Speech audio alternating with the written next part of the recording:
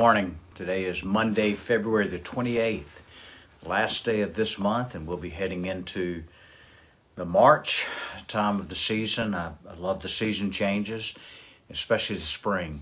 Seeing all the daffodils begin to bloom and the tulip trees and other flowering plants. I actually had my first azalea blooms that I noticed this weekend, and so spring is here, and well, not officially, but it's coming. And so I love that time of the year, and that means that our season of Easter is coming up soon, and we have a lot of important things coming up around that time of the year. Be thinking and be praying.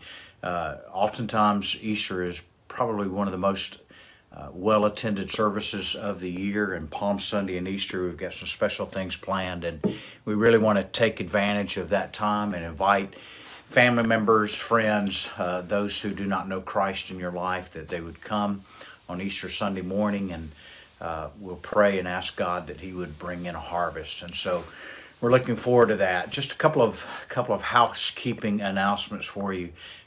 This week we'll finish the Gospel of John. We've been journeying through that for some time now, and I've decided to spend the next few months in the book of Hebrews during my quiet time. So we'll be going through the book of Hebrews, although on that Passion Week we'll take a side step, and I'll be doing a daily devotion every day for 7 days leading up to Easter Sunday morning. And so I want to encourage you to share that information with friends, people you might know.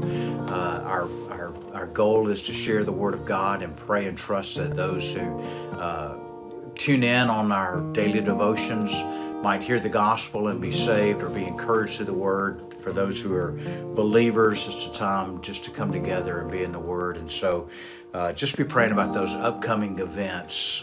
This morning we're going to begin to look at Jesus being crucified in John chapter 19. And as I was reading through the portion of the chapter this morning in my quiet time, this old hymn came to my mind, but it's an old hymn with a new stanza written to it, and I love the combination. I think I've done it one other time on the daily devotion, but it's the old hymn at the cross. Alas, and did my Savior bleed, and did my sovereign God sacred head for sinners such as I?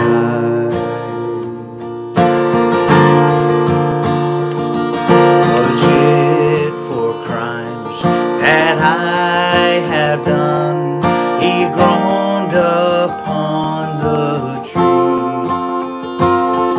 Amazing pity, grace unknown, and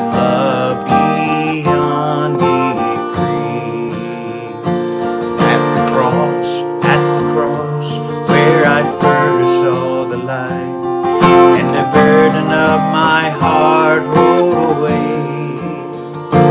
It was there by faith I received my sight, and now I am happy all the day. At the cross, I lay my burdens down. At the cross, paid the cost for the freedom I have found. And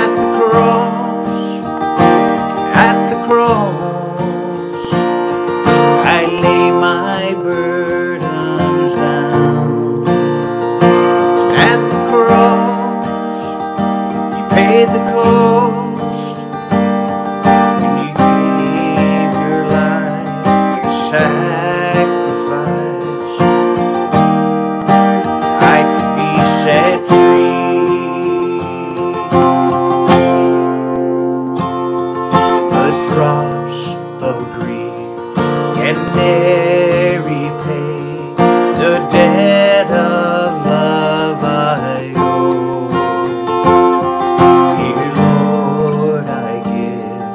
myself.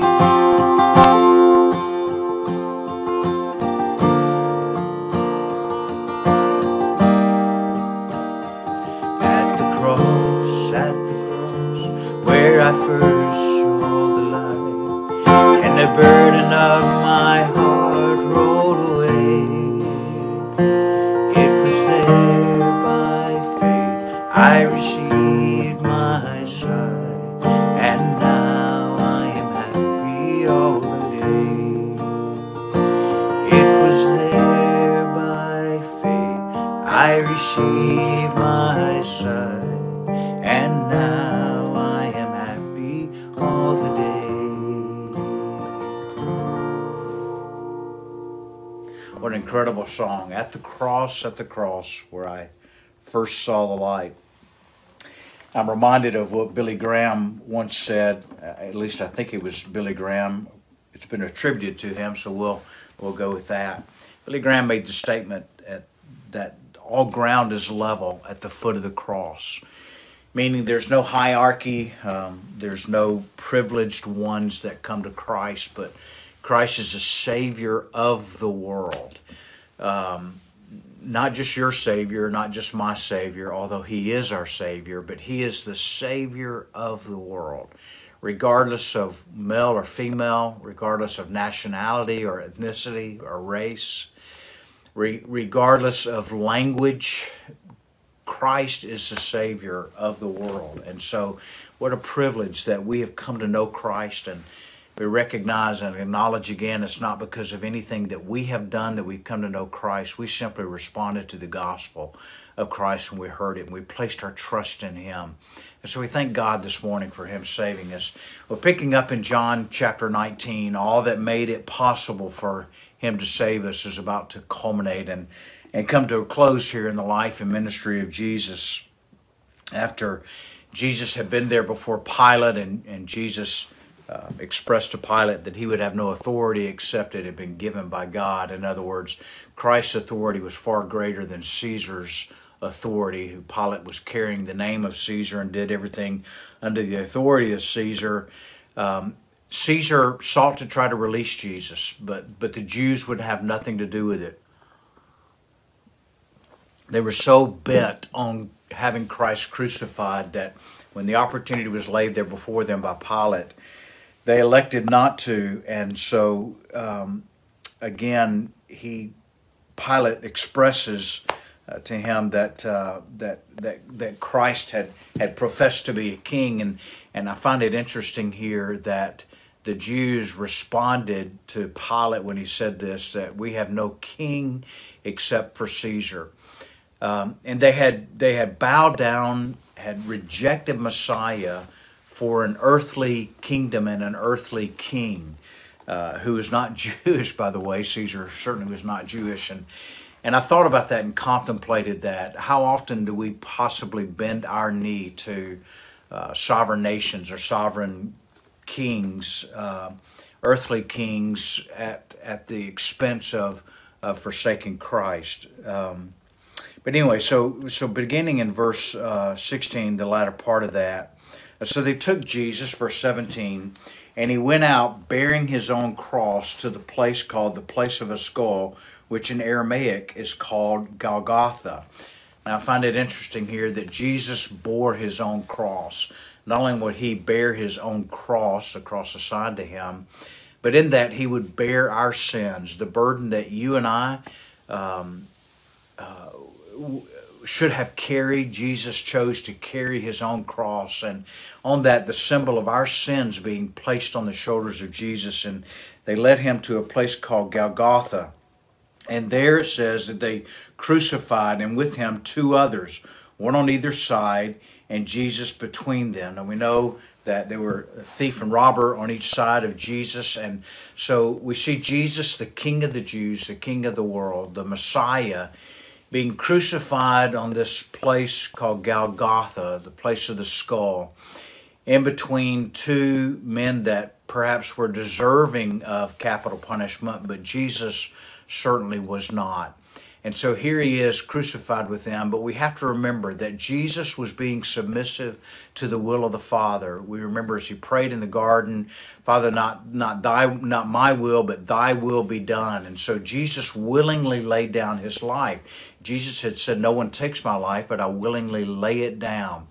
And the more I contemplate on that, the more I meditate on the fact that Jesus willingly laid down His life, that Jesus willingly went to the cross, and He willingly had your sins and my sins placed on Him, that I just get overwhelmed in some sense thinking about it. It never gets old this gospel message, that Jesus in our place took on our sins on himself to be a sacrifice and a payment for our sins.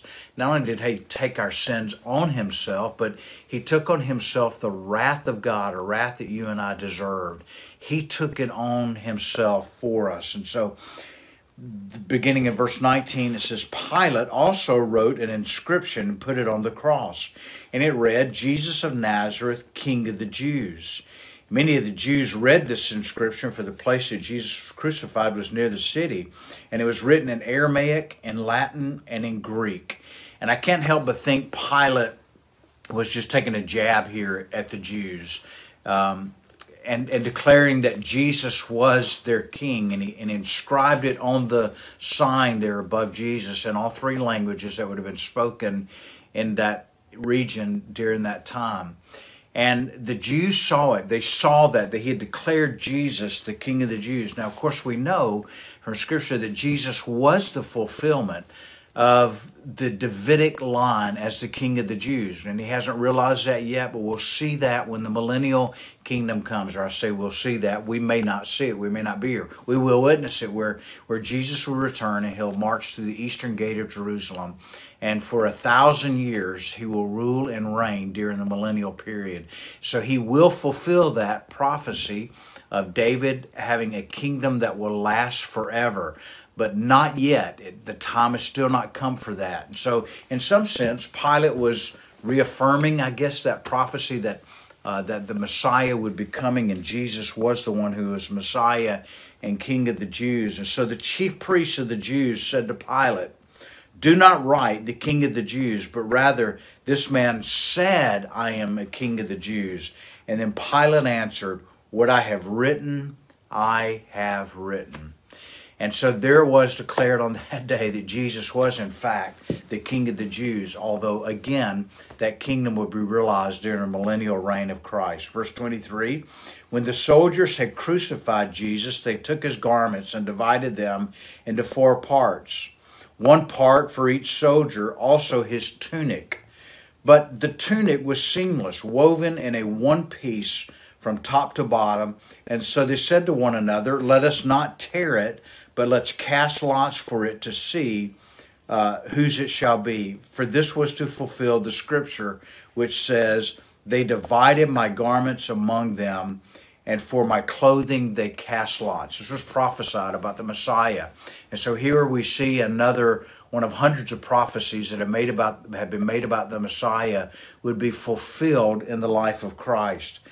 Carrying on, so the soldiers did these things, but standing by the cross of Jesus was his mother and his mother's sister, Mary the wife of Clopas and Mary Magdalene. When Jesus saw his mother and the disciples whom he loved standing nearby, he said to his mother, woman, behold your son. Then he said to the disciple, behold your mother. And from that hour the disciple took her to his home. Now we understand this disciple that Jesus was speaking to was probably none other than John himself, who recorded the gospel. And so we see here on the cross Jesus having a concern and a love for his mother. Now this does not elevate Mary, his mother, to the degree that many want to elevate her to, particularly the Catholic Church. But it just simply signifies and recognizes the fact that Jesus was in fact the mother, the Virgin Mary, who would bear the Son of God, the Messiah. And so Jesus now turns her over to John, and John is given the responsibility of taking care of his mother. Well, I pray the Lord today would give you and I an opportunity to plant a seed of the gospel in somebody's heart. And if we recognize that a seed has already been planted there in someone's heart, that God would give us the wisdom to be able to cultivate that seed so that God, by his grace, we might be able to witness that person coming to know Jesus Christ as their Savior. I want to ask you to remember to pray for Bree, Pastor Zach's wife. She's still in the hospital today. She's doing better. Expecting her to be released tomorrow. But would you pray for them? Pray for Zach, especially in this situation where he just has all the responsibilities that he carries here. reach out to them if you happen to have their contact information. Just encourage them, express your love to them. Well, I pray the Lord blesses you and keeps you and His face shines upon you. I look forward to seeing you tomorrow morning on our daily devotion. And isn't it good to come together every day with this? I just love connecting with all of you each day. Have a great day and God bless you.